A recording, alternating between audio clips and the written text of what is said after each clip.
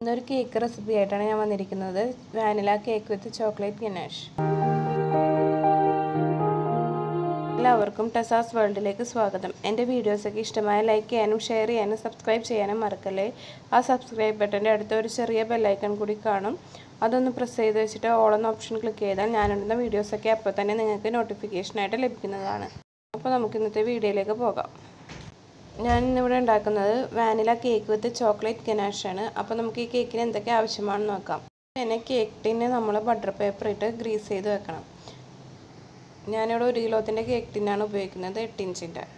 Tin Greece ചെയ്ത് മാറ്റി വെച്ച ശേഷം നമുക്ക് ഡ്രൈ ഇൻഗ്രീഡിയൻസ് അരിച്ചെടുക്കാം. അതിനായിട്ട് 1 കപ്പ് മൈദ, 250 ml കപ്പാണ് ഞാനിവിടെ എടുക്കുന്നത്. അതിലേക്ക് 3/4 ടീസ്പൂൺ ബേക്കിംഗ് പൗഡർ, ഒരു 1/2 ടീസ്പൂൺ ബേക്കിംഗ് സോഡ എന്നിവ ചേർത്തിട്ട് നന്നായിട്ടൊന്ന് അരിച്ചെടുക്കണം. അതൊരു 3 തവണ അരിച്ചെടുത്ത് മാറ്റി വെക്കണം. അതുപോലെ മിക്സ് ചെയ്ത് കൊടുക്കുമ്പോഴാണ് കേക്കിൻ്റെ എല്ലാ ഭാഗവും ഒരേപോലെ പൊന്തി വരുള്ളൂ.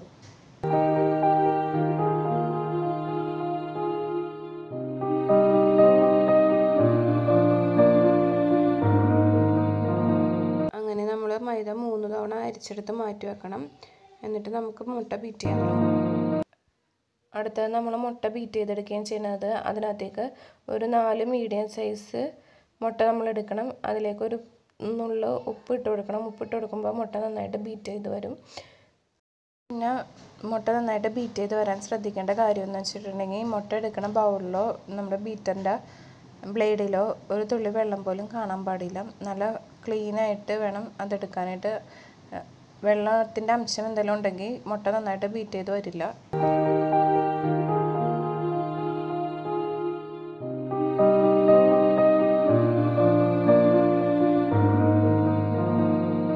മുട്ട ഒന്ന് പതഞ്ഞ് വരുമ്പോഴേക്കും നമുക്ക് അതിനകത്തേക്ക് 1 ടീസ്പൂൺ വാനില എസൻസ് ആഡ് ചെയ്ത് കൊടുക്കാം. എന്നിട്ടൊന്ന് നന്നായിട്ടൊന്ന് മിക്സ് ചെയ്ത് കൊടുക്കണം. മുട്ട ഒന്ന് നന്നായിട്ടൊന്ന് പതഞ്ഞ് വരുമ്പോഴേക്കും നമുക്ക് അതിനകത്തേക്ക് 1 കപ്പ് പൊടിച്ച പഞ്ചസാര കുറേശ്ശെ ആയിട്ട് ഇട്ട് കൊടുക്കണം. ഒരുമിച്ച് ഇട്ട് കൊടുക്കാൻ പാടില്ല, ഒരു 3-4 തവണയായിട്ട് ഇട്ട് കൊടുക്കണം.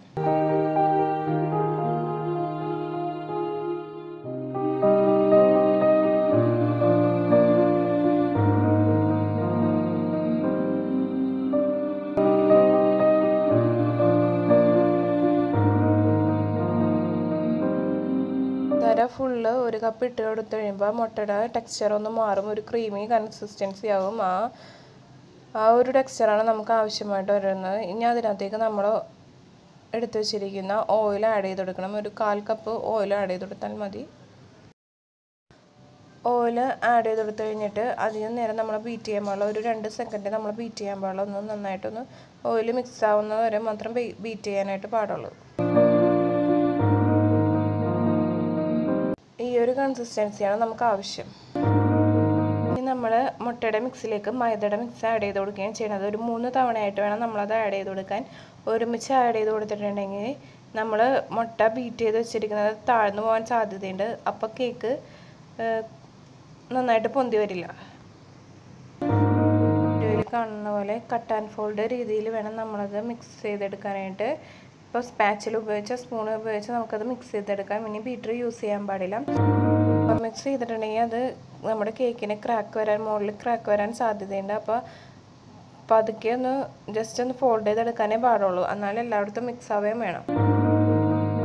ഇനി ഈ മിക്സ്ചർ നമുക്ക് ഗ്രീസ് ചെയ്ത് വെച്ചിരിക്കുന്ന കേക്ക് ടിന്നിലേക്ക് ഒഴിച്ചു കൊടുക്കാം.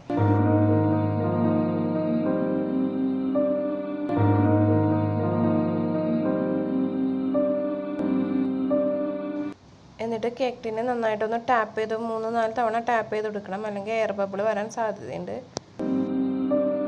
എന്നിട്ട് നമുക്കിത് പ്രീ ഹീറ്റ് ചെയ്ത ഓവനിലേക്ക് വെച്ചുകൊടുക്കാം. 150 ഡിഗ്രി സെൽഷ്യസിൽ ഒരു 10 മിനിറ്റ് പ്രീ ഹീറ്റ് ചെയ്ത ഓവനിലേക്ക് നമുക്കിത് വെച്ച് കൊടുക്കാം. ഒരു 160 ഡിഗ്രി സെൽഷ്യസിൽ ഒരു 50 മിനിറ്റ് നമുക്കിത് ബേക്ക് ചെയ്യാനായിട്ട് വെക്കണം. ഇത് ബേക്കായെന്ന് അറിയാനായിട്ട് നമ്മൾ ഒരു സ്ക്യൂവർ എടുത്ത് കേക്കിൽ കുത്തി നോക്കിയാൽ സ്ക്യൂവർ നല്ല ക്ലീൻ ആയിട്ട് വന്നിട്ടുണ്ടെങ്കിൽ കേക്ക് ബേക്കായി എന്നാണ് അർത്ഥം. അപ്പോൾ നമുക്കതെടുത്ത് മാറ്റി വെക്കാം. കേക്ക് ബേക്കാവുന്ന സമയം കൊണ്ട് നമുക്ക് വിപ്പിംഗ് ക്രീം വിപ്പ് ചെയ്തെടുക്കാം. അതിനായിട്ട് ഞാനൊരു 1.25 കപ്പ് വിപ്പിംഗ് ക്രീമാണ് ഇവിടെ എടുക്കുന്നത്. ഫസ്റ്റ് അതിനെ ഒരു 2 സ്പീഡിലിട്ട് വേണം നമ്മൾ ബീറ്റ് ചെയ്തെടുക്കാനായിട്ട്. അതിനകത്തേക്ക് 1 ടീസ്പൂൺ വാനില എസൻസ് ഒഴിച്ചു കൊടുത്ത് നല്ലോണം ഒന്ന് ബീറ്റ് ചെയ്തെടുക്കണം. ക്രീം ബീറ്റ് ചെയ്യുമ്പോൾ ഒരേ ഡയറക്ഷനിലോട്ട് വേണം നമ്മൾ ബീറ്റ് ചെയ്ത് കൊടുക്കാനായിട്ട്, അല്ലെങ്കിൽ വിപ്പിംഗ് ക്രീം ലൂസായി പോകാൻ സാധ്യതയുണ്ട്. നല്ല തണുത്ത വിപ്പിംഗ് ക്രീം വേണം നമ്മൾ എടുക്കാനായിട്ട്. ഇനി ഈ വിപ്പിംഗ് ക്രീമിലോട്ട് 3 ടേബിൾ സ്പൂൺ പഞ്ചസാര ആഡ് ചെയ്ത് കൊടുക്കണം. ഞാനിവിടെ ഫിയോണ വിപ്പിംഗ് ക്രീമാണ് ഉപയോഗിക്കുന്നത്. അതിനകത്തേക്ക് ഒരു 3 ടേബിൾ സ്പൂൺ പഞ്ചസാര ആഡ് ചെയ്ത് കൊടുക്കണം. ചില വിപ്പിംഗ് ക്രീം റിച്ചിൻ്റെയൊക്കെ ഉപയോഗിക്കുമ്പോൾ അതിനകത്തേക്ക് പഞ്ചസാര ആഡ് ചെയ്യേണ്ട ആവശ്യമില്ല, അതിനകത്ത് തന്നെ മധുരം ഉണ്ടാകും. ഒരു 3-4 മിനിറ്റ് നന്നായിട്ട് വിപ്പ് ചെയ്തെടുക്കണം. ഒരു സ്റ്റിഫ് പീക്കായിട്ട് നമുക്ക് ഫോം ചെയ്യണം. നമ്മൾ 3 പീസായിട്ട് കട്ട് ചെയ്തെടുക്കുകയാണ് ചെയ്യണത്. തന്നെ നമ്മൾ കേക്ക് ബോർഡിൽ വിപ്പിംഗ് ക്രീം ഇത്തിരി ആക്കി കൊടുക്കണം. നമ്മുടെ കേക്ക് അങ്ങോട്ടും ഇങ്ങോട്ടും മാറിപ്പോകാതിരിക്കാൻ വേണ്ടിയാണ്. അത് കഴിഞ്ഞിട്ട് നമ്മൾ ആദ്യം ഫസ്റ്റ് ലെയറായിട്ട് മുറിച്ചത് വേണം നമ്മൾ ലാസ്റ്റ് ലെയറായിട്ട് കൊടുക്കാനായിട്ട്. ഇപ്പോൾ ഇതിനകത്ത് ഹോൾസ് വന്നേക്കണമെന്ന് പറഞ്ഞാൽ നമ്മൾ ടാപ്പ് ചെയ്ത് കൊടുത്തത് എയർ ബബിൾസ് പോവാഞ്ഞിട്ടാണ് ഇതിനകത്ത് ഹോൾസ് വന്നേക്കണത്. അതിനകത്തേക്ക് നമ്മൾ ഷുഗർ സിറപ്പ് ആഡ് ചെയ്ത് കൊടുത്ത് ഒന്ന് വെറ്റാക്കി കൊടുക്കുകയും നന്നായിട്ടൊന്ന് വെറ്റാക്കി കൊടുക്കണം. സിറപ്പ് ഇട്ട് ഒരു 30 സെക്കൻഡ് നമ്മൾ വെയിറ്റ് ചെയ്യണം. എന്നിട്ട് വേണം നമ്മൾ വിപ്പിംഗ് ക്രീം അതിനകത്തേക്ക് ആഡ് ചെയ്ത് കൊടുക്കാൻ.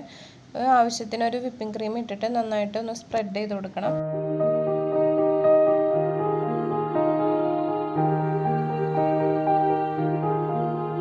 ക്രീം ഒന്ന് നന്നായിട്ട് സ്പ്രെഡായിട്ട് വരുമ്പോഴേക്കും നമുക്ക് അതിനകത്തേക്ക് ചോക്ലേറ്റ് ഗനാഷ് ആഡ് ചെയ്ത് കൊടുക്കാം. ഒരു 2 table spoon chocolate ganache add ചെയ്ത് കൊടുത്തിട്ട് നന്നായിട്ടൊന്ന് സ്പ്രെഡ് ചെയ്ത് കൊടുക്കുകയാണ് ചെയ്യണത്.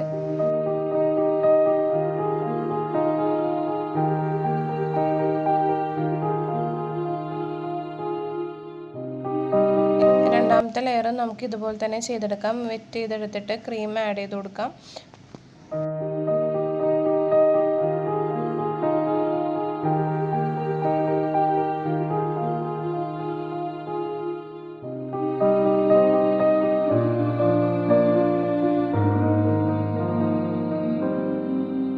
ലാസ്റ്റ് ലെയറായിട്ട് വെക്കുന്ന കേക്കിൻ്റെ താഴെ ഭാഗത്തെ പീസാണ്. അത് വെച്ച് കഴിഞ്ഞാൽ നമ്മുടെ കേക്കിന് നല്ലൊരു ഫിനിഷിങ് ടച്ച് കിട്ടും. അതിനുവേണ്ടിയാണ് നമ്മൾ താഴെ ഭാഗത്തെ കേക്ക് ഫസ്റ്റ് ലെയറായിട്ട് വെക്കുന്നത്.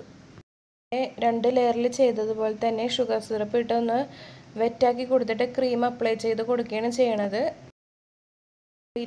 ക്രീം ആക്കി കൊടുത്തിട്ട് ഒന്ന് ഷേപ്പ് ചെയ്തെടുക്കുകയാണ് ചെയ്യണത്.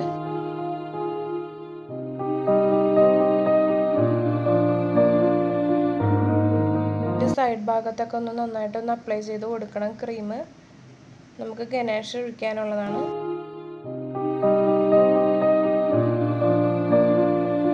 ഒരുവിധം കേക്ക് ഒന്ന് ഫിനിഷ് ആയിട്ട് വന്നിട്ടുണ്ട്. ഇത് നമുക്ക് ഫ്രിഡ്ജിലേക്ക് മാറ്റി വെച്ചിട്ട് ഒരു അരമണിക്കൂർ എങ്കിലും ഫ്രീസറിൽ വെക്കണം. എന്നാലേ നമുക്ക് ഗനാഷ് ഒഴിക്കുമ്പോൾ മെൽറ്റായി പോകാതിരിക്കുള്ളൂ. ഒരു അരമണിക്കൂർ ഫ്രീസറിൽ വെച്ച കേക്കിലേക്ക് നമ്മൾ ചെറിയ ചൂടോടുകൂടി ഗനാഷ് ആഡ് ചെയ്ത് കൊടുക്കണം. എന്നാലേ നമുക്ക് ആ ഷേപ്പ് കിട്ടുള്ളൂ. ഇപ്പോൾ ഒരു 3/4 ഭാഗം വരെ ചോക്ലേറ്റ് ഗനാഷാണ് ഉപയോഗിച്ചിരിക്കുന്നത്. അടുത്തത് നമ്മൾ സ്ട്രോബെറി ഗനാഷാണ് ഉപയോഗിക്കുന്നത്. ഈ ബാക്കിയുള്ള ഭാഗത്തേക്ക് നമ്മൾ സ്ട്രോബെറി ഗനാഷ് ആഡ് ചെയ്ത് കൊടുക്കുകയാണ് ചെയ്യണത്. ഇപ്പോൾ ഈ സ്ട്രോബെറി ഗനാഷ് ചെറിയ കട്ടയായി പോയിട്ടുണ്ട്. എന്ന് വെച്ചാൽ ചൂടാറി കഴിഞ്ഞ് കഴിയുമ്പോൾ ഈ ഗനാഷ് ഒന്ന് കട്ടയായി പോകും. അങ്ങനെ കട്ടയായി കഴിഞ്ഞ് കഴിഞ്ഞാൽ നമുക്കത് കറക്റ്റ് ഷേപ്പിന് കിട്ടില്ല. ഇപ്പം എനിക്ക് ഇത് കട്ട് ചെയ്തുകൊണ്ട് കറക്റ്റായിട്ട് വരച്ചെടുക്കാൻ പറ്റുന്നുണ്ടായിരുന്നില്ല. ഗനാഷ് ഒന്ന് കട്ടയായി കഴിയുമ്പോഴേക്കും നമുക്കതൊന്ന് ചൂടാക്കി എടുത്തു കഴിഞ്ഞാൽ നേരത്തെ പോലെ തന്നെ നല്ല സ്മൂത്തായിട്ട് കിട്ടും.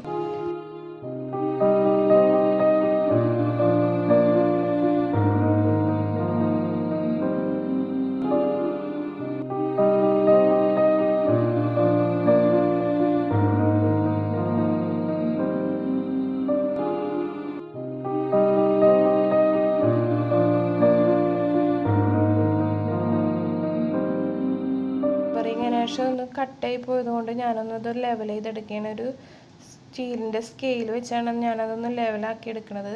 ശ്രദ്ധിച്ച് വേണം ലെവലാക്കി എടുക്കാനായിട്ട്. അങ്ങനെ ചെയ്യുമ്പോൾ ചെറിയ ചൂടോടുകൂടി വേണം നമ്മൾ ഗനാഷ് കേക്കിലേക്ക് തണുത്ത കേക്കിലേക്ക് ആഡ് ചെയ്യാനായിട്ട്. ഇപ്പോൾ ഒരുവിധം ഞാനതൊന്ന് ഫിനിഷാക്കി എടുത്തിട്ടുണ്ട്. പിന്നെ നമ്മൾ ചോക്ലേറ്റ് ഗനാഷ് ആഡ് ചെയ്ത ആ ഭാഗത്തേക്ക് സ്ട്രോബെറി ഗനാഷ് ഒന്ന് റൗണ്ടിലൊന്ന് വരച്ചു കൊടുത്തിട്ട് ഒന്ന് ഡിസൈൻ ചെയ്യണം ഞാൻ ചെയ്യണത്. ഡിസൈനും കാര്യങ്ങളൊക്കെ ഓരോരുത്തരുടെ ഇഷ്ടം പോലെ നമുക്ക് ചെയ്തെടുക്കാം.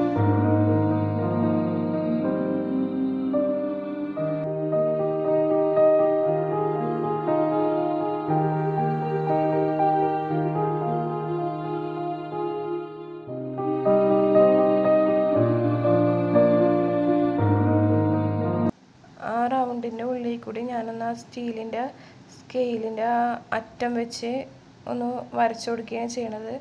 അത് നമുക്ക് സ്ക്യൂവറ എന്തെങ്കിലും എടുത്താലും കുഴപ്പമില്ല. പിന്നെ സ്ട്രോബെറി ഗനാഷിൻ്റെ അവിടെ ഞാനൊരു ചെറിയ ചോക്ലേറ്റ് സ്പ്രിങ്കിൾസ് ആഡ് ചെയ്ത് കൊടുക്കുന്നുണ്ട്. ചെറിയൊരു ഡെക്കറേഷന് വേണ്ടിയാണ് അങ്ങനെ ചെയ്യണത്. അപ്പം നിങ്ങൾക്ക് ഇഷ്ടമുള്ളതുപോലെ നിങ്ങൾക്ക് ഡെക്കറേഷൻ ചെയ്തെടുക്കാവുന്നതാണ്.